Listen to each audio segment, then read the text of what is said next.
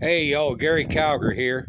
I want to show you something here. A lot of people have been showing these traps of dead ones in it, of yellow jackets going into the cone, the top part of it there. I'm using a Pepsi bottle there, has a cone in it, and put black electrical tape around. I'm using a jar that applesauce come in.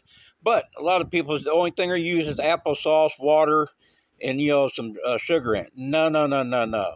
It does not attract them very good. Use real apples. I have real apples of mine, and I've got hundreds and hundreds of yellow jackets in there right now, and that's what's working. It's not the applesauce what you buy and stuff there. If you use real apples and put in there, it attracts them better than the applesauce. I have one on the front porch with just applesauce in it, sugar, and water there, and it hardly has any in.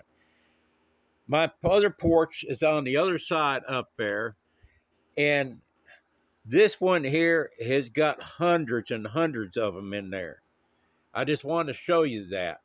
But that's all it is. I cut the top out of a Pepsi bottle, the plastic Pepsi bottles or Coke bottles, whatever you want to use. And I put it down in an apple food jar, plastic jar.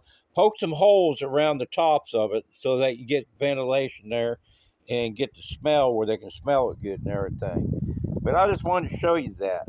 There are hundreds of them in there. And it's only been out here maybe for a couple days like this.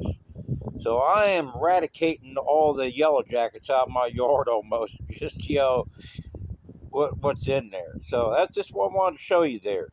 So y'all take care now. Gary Calder here in Prize, West Virginia. Bye bye, y'all, and God bless America.